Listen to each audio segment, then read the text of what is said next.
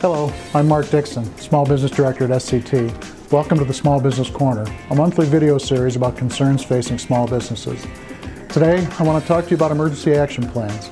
An emergency action plan, or EAP, is a written policy for how workers should handle emergencies of all types, including evacuations, workplace violence, or serious storms. EAPs benefit companies in many ways.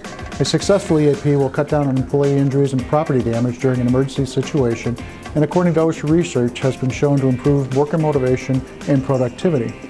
All businesses are required by OSHA to have a written EAP, unless that business has 10 or fewer employees. To make an effective EAP, employees need to be properly trained so they know exactly what their responsibilities are during an emergency. For example, in case of a fire in the workplace, you should include guidelines for the use of fire extinguishers in your EAP.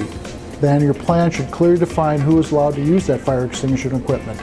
And remember, whoever is expected to use the fire extinguishing equipment must have annual training on how to use the equipment properly and safely. Does your business need an EAP, or do you just want to make sure your existing plan is up to snuff? Contact me at SCT at 1-800-204-1729 or visit our website at sct.us.com.